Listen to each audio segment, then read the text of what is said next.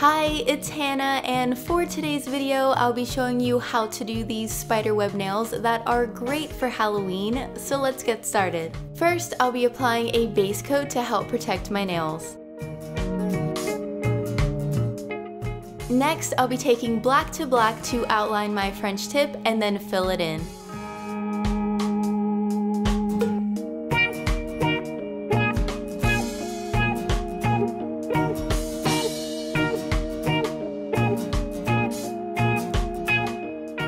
I'm going to apply a straight line down the middle and then 2 angled lines on each side.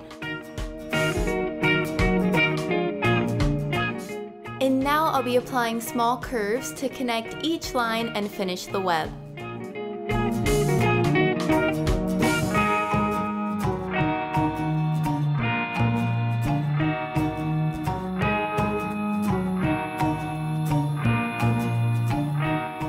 And finally, I'm going to apply Clearly Quick to help protect my design and add a nice glossy finish.